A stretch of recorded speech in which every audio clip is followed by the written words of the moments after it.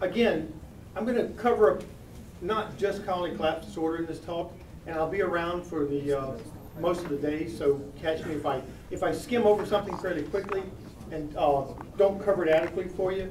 Ask me some questions about it later. Again, we'll start with some talk about nosema. You've heard quite a bit about nosema lately, and it is on the increase out there, and why is that? The problem is our detection method. The colony has to mount a bunch of different kinds of defenses to fight those things off. Actually, it's very easy to interpret. It really is. All right, so here's our black queen cell virus again. Here's nosema, and look at all the strong black lines that go back and forth. You know what it basically says? That the bees are very sick. The bees are very sick, and they've got everything. Everything is present, you know, in those bees, and they're all trying to take advantage of that host. So you think about yourself. If you get weak, what's going to happen? You're going to try to contract pneumonia or whatever. Things are sitting there ready to go if they can take advantage of a weak host. And I think that's what's happening with pathogens in this case, the viruses and nosema. It's that they're sitting there waiting. As soon as your bees get weak from varroa, nutrition, pesticide exposure, boom, the pathogen is going to take off. The pathogen, the virus or the nosema or something, may actually do the killing, but they don't usually do that with strong bees. So we've got a lot of information from these types of tests. Trying to make sense of it sometimes is difficult, but in this case, I think this is just saying that these bees are really, really, and now with the new nosema, obviously, we're going to get positive samples in the summer, but this is, of the samples we receive, 2,000 to 3,000 a year, we're getting about 10% are positive for nosema. And if you think about it, we're only getting diseased colonies in. We're not getting, people never send us good bees and say, hey, my bees are doing really well, here, I want to send you a sample. So this is kind of low. In other words, 10% nosema positive to me was kind of low. Look what happens in 07 and 08, even if you take the other states out. There's a rise in nosema levels. There's a rise in the number of positive samples over the last few years. Why is that? I don't know. But we don't solicit any, different. The only caveat to that is that the state of New York has been sending us a few extra samples, and that might skew the New York how we manage it, but also how we look at it as researchers. And we need to begin to look for how these interactions are occurring. And nutrition we think is a key player in this. And Frank Eischen and Westigo has shown that parasitic mite levels can be higher if the bees are well fed. So it's just a very simple thing. If the bees have good nutrition, they can tolerate a higher varroa level. The same may be true for some of these other interactions. But as researchers, we tend to focus on a single factor, and I think we may be missing some of the picture in doing that. This is a slide from Penn State. We contributed samples of this. This is what, I think it was Steve who was saying this about the laundry list of pesticides that you find in pollen samples. If you notice, this is from honeybee pollen from CCD and non-CCD colonies, and this is just lumped together. If you look at the most frequent pesticides that we found in pollen were fluvalinate and coumaphos. Right here, fluvalinate and coumaphos were the two most common. But right behind it is chlorpyrifos. So chlorpyrifos here is right behind there, and about over 50% of our pollen samples had chlorpyrifos in it. What's the source of that, Jeff? It's an ag chemical. It's just widely used in agriculture to control a variety of pests. So it's just used in row crop agriculture and probably in orchards and stuff. The house bees, the bees that were present in the colony, you could detect this material at very low levels. But to me, the interaction is important.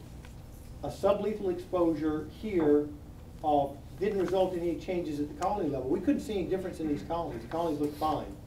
At the individual bee level, we saw that they, in fact, had more nosema. This is just one possible combination. And I don't want you to get hung up on pesticides. I think I could do the same experiment, and we're trying some of that. I think I could do the same experiment with nutritional stress. I think I could nutritionally stress bees and then challenge them with nosema or challenge them with viruses and get the same kind of result. So what I think the answer lies is in working on this, what are these primary stressors in the colony? Is it really varroa mites that are the big issue? Sometimes it may be, or nutrition or pesticide exposure. What are these primary stressors that are leading to what I call secondary pathogen outbreaks? So the pathogen, the virus, nosema, or whatever, I'm calling almost a secondary infection. We know there's an interaction between varroa and virus levels. I mean, that's already been shown in a number of studies. And so higher varroa levels, you get higher virus titers. What I think is also happening is things like nutrition, pesticide exposure could be aggravating our nutrition. We also surveyed so many bees that it's a fairly accurate number. The problem is, for the commercial beekeeper, and I know a number of you are hobbyists, if you're losing that many bees, that's kind of unsustainable if you're trying to make pollination contracts and stuff. The year before, that number was 31 or 32%. So the year before, it's still over 30%. Now I get this question asked all the time. What was it historically? And some of you know better than I. I keep saying, historically, before varroa mites and tracheal mites, it was 5 to 10% loss. When we got mites, it was 20 to 25% is acceptable. I mean, in other words, you can suffer that much, and you might expect that in a good or bad year. Now we're averaging over 30%, and something else is going on, and we're losing bees at a high rate. So now we ask the beekeepers, why do you think you're losing them? Before we get there, I got to show you one other bit related to CCD, because we were trying to ask, are these losses abnormal? Is there something really going on?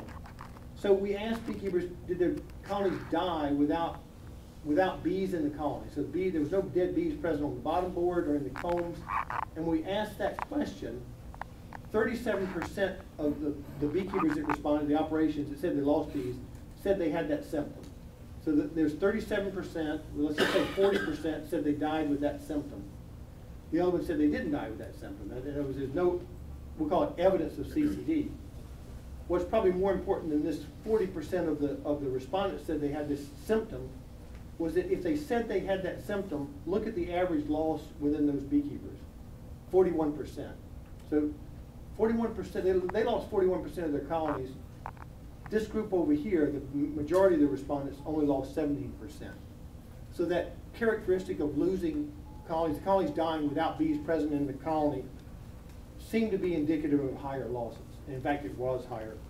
It was indicative of higher losses. But now you've got a question to the beekeeper: why do you think you're losing colonies? And the first thing that they said is that they're losing colonies because of poor queens. So that was their number one reason that they were losing colonies, poor queens. The number two, this is from the beekeepers survey that we did. The number two reason was starvation. The number two reason was starvation. And the number three reason was varroa mites, which you also might expect. I mean, varroa mites, I think, is our number one problem still in beekeeping, just for bee health perspective. The fourth reason was colony collapse disorder. And then the last thing in the top, well, actually tied with CCD, was weather related. We had 40% alive, 39% alive. Queen failure was the number one reason for colonies dying, because that could also have been beekeeper or researcher induced. We were in these colonies quite a bit, looking for the queens and looking at marked queens and stuff like that. So we could have added to that number, but still, queen failure was the number one reason. So if we came back to that colony and it had tried to requeen and it, whatever, and hadn't made it, then that was queen failure. 15% had noticeable varroa problems, 7% had CCD-like symptoms, and then it goes down from there. Nosema was a small indicator here. But it's amazing that, at least on this limited commercial survey, the same kind of trend showed up, that queen problems were huge, followed by varroa, and then CCD came in here a third in our case. But it matched those symptoms. So if you're trying to manage and produce healthier bees, we've got issues with maintaining healthy queens, and we've known that for a long time. The other thing to do is make sure you've got varroa under control, and then maybe these other things will take care of themselves. That is kind of striking. Most of us wouldn't want to operate with a 40% survivorship in our operation, but these commercial guys are up against that a lot. The other thing, just in some of this pathogen analysis, the non-CCD are minuscule amounts of things in that foundation, but I wouldn't be too concerned about it. If you're trying to be truly organic, then you need to do something like a starter strip or look for other sources of wax, because there are some things there. But I don't think it's that big a concern in general.